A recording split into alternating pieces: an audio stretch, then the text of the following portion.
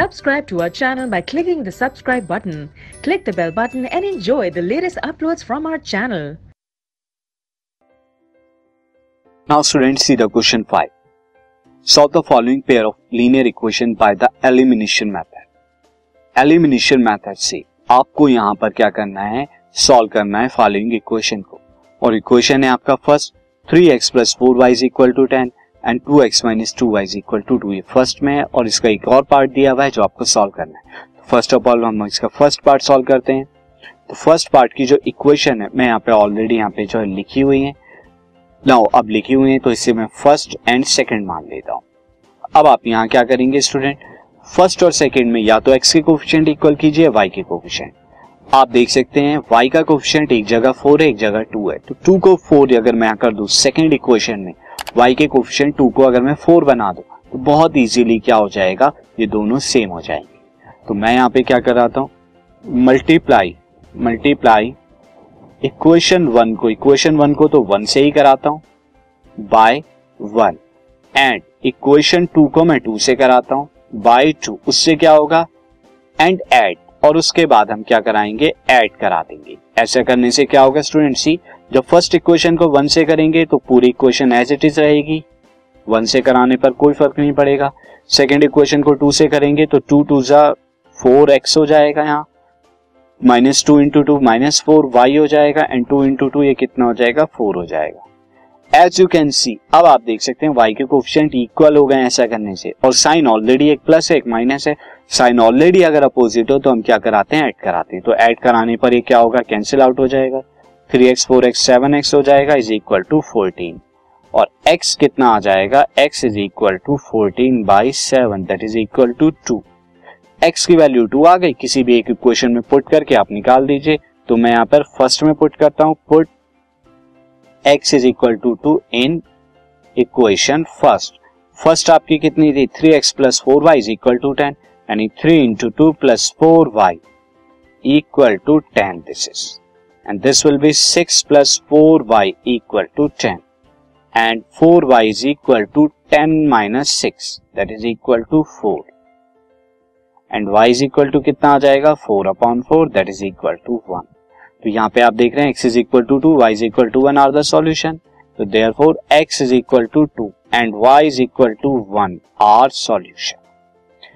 अब इसका हम सेकंड पार्ट भी यहाँ सॉल्व करते हैं. तो सेकंड पार्ट में और लिख देता हूँ. सेकंड पार्ट में जो इक्वेशन दी हुई है वो है x/2 + 2/3y equal to -1 and इसकी जो सेकंड इक्वेशन है वो है x - y/3 is equal to 3. Now student यहाँ पर आप देख रहे हैं कि x का कोफिशिएंट फर्स्ट में क्या है, 1/2, y का कोफिशिएंट 2/3. ये फर्स्ट एंड सेकंड में क्या, x का कोफिशिएंट 1 है, y का 1/3 है. अब मैं यहाँ पे क्या करता हूँ, x का कोफिशिएंट जो है इक्वल करता हूँ. x का कोफिशिएंट इक्वल करने के लिए फर्स्ट में तो आप 1/2 रहने दीजिए, सेकंड में मल्टीप्लाई करा दीजिए 1/2 की. तो यहाँ मैं 1 की मल्टीप्लाई करा रहा हूँ, यहाँ 1/2 की. उससे क्या होगा स्टूडेंट, सी फर्स्ट में अगर 1 की मल्टीप्लाई कराता हूँ x/2, 2/3y यानी कोई चेंज नहीं आएगा.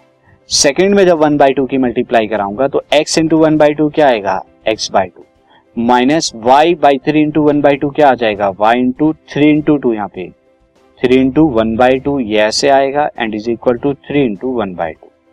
ये कितना हो जाएगा, 3 की 1/2 में मल्टीप्लाई कराएंगे तो आपका कितना हो जाएगा, 3/2. मैं यहाँ पे लिख देता हूँ. उसी तरह y × 1 3 × 2 तो आपको क्या आ जाएगा, y 1 = 1 एंड 3 × 2 6 आ जाएगा. तो ये कितना आएगा, 6 आ जाएगा. अब आप देख सकते हैं x के कोफिशिएंट क्या है, बराबर है बट साइन सेम है. साइन सेम होने पे सब्ट्रैक्ट कराते हैं, सब्ट्रैक्ट करा दीजिए. This is minus, this is plus, this is minus. Subtract कराने के लिए नीचे जो भी इक्वेशन हो उसके साइन अपोजिट कर देते हैं. तो आप देखिए x/2 + x/2 minus cancel out. उसके बाद आपको क्या मिला, 2/3y + y/6 is equal to -1 - 3/2. Now student यहाँ से y कॉमन ले लीजिए. y कॉमन लेने पे आपको क्या मिलेगा, 2/3 + 1/6 इज इक्वल टू -1 - 3/2. एलसीएम यहाँ पे लेंगे तो कितना आएगा, दिस इज -5/2 आ जाएगा. और उधर की तरफ जब आप लेंगे तो दिस विल बी 6 एंड 2 यहाँ पे हो जाएगा 4 + 1 दिस इज -5/2. कितना है यहाँ पे, y multiplied by 5/6 is equal to -5/2। यहाँ 2 से इससे डिवाइड कराइए 3 आया, 5 से इसे डिवाइड कराइए 1 आया। ये तो आपको क्या मिलेगा, y/3 is equal to -1 and this implies that y is equal to 3 into -1 is -3। तो y इज इक्वल टू -3 आ गया। आप पुट करा दीजिए किसी भी एक इक्वेशन में, तो मैं पुट कराता हूँ।